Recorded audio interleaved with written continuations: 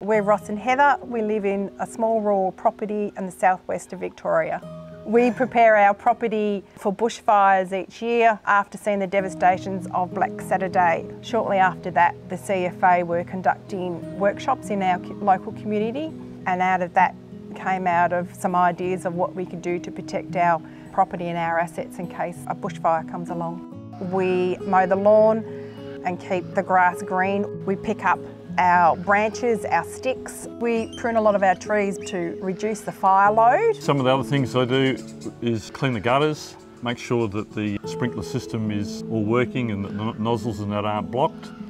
We've got on the fronts of a couple of the sheds here, we have tarps. I'm able to draw these tarps across so the embers don't go into the shed. So if you're living in a fire risk area, you need to do something to help yourself. So you need to rake the leaves up, burn off before the fire season comes, and be prepared.